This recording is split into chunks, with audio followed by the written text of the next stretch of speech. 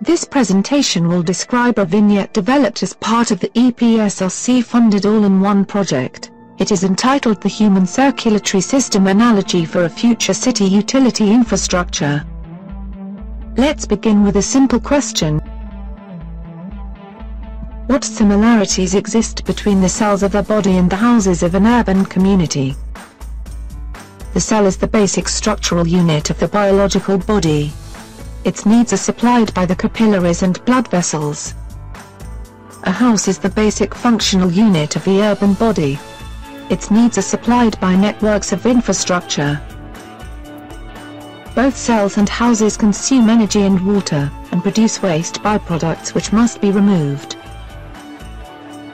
This connection is also etymological. The word cell is derived from the Latin word cellula, meaning a small room or house. The human circulatory system, then, can be seen as the irreplaceable natural infrastructure which provides all the resources and services required by the cell. By comparison, a city has a number of different discrete infrastructures which, in combination, satisfy the requirements of the household.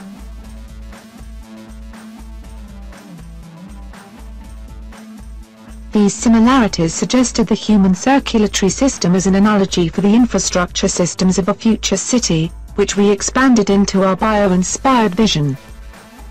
City blood. The key question posed by this vignette is: could it be possible to distribute a combination of water and energy materials combined in a single pipeline network, much as our bloodstreams do for our cells? The next question should be: would emerging technologies enable us to use an existing urban water network as the infrastructure for this urban circulatory system? We believe that it could, but only if certain scientific or technological developments take place. Our confidence in the idea is based upon the ubiquity of the biological circulation system it resembles, a solution that has evolved over millions of years, and which perfectly performs multiple functions. Retooling the existing water infrastructure with some simple modifications suggests that the huge investment expense of building the system from scratch.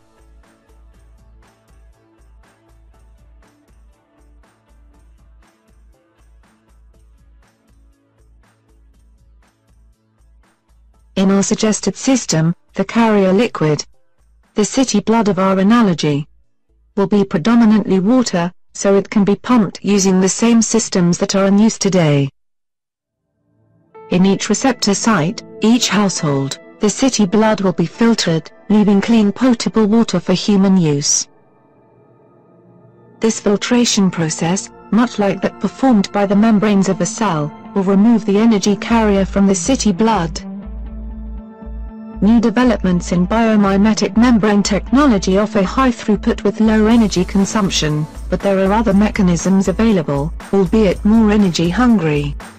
These include reverse osmosis, forward osmosis, membrane distillation and electrolysis.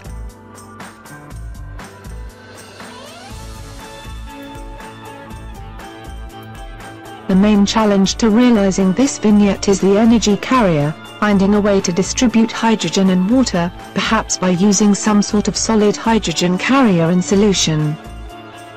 The energy carrier would be separated from the water at each receptor site, and the extracted hydrogen would then be deployed for energy production in fuel cells.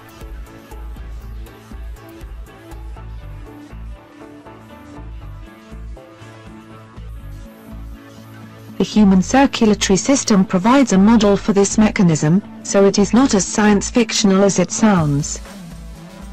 Red blood cells loaded with hydrogen and oxygen play a crucial role in biological energy distribution.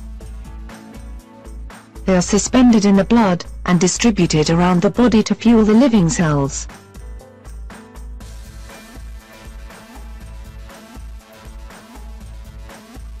The analogy can only be taken so far, of course.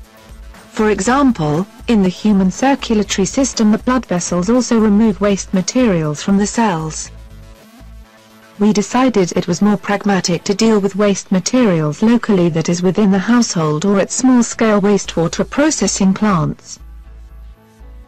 Mixing it with clean water in the same pipeline system would present serious sanitation and maintenance challenges.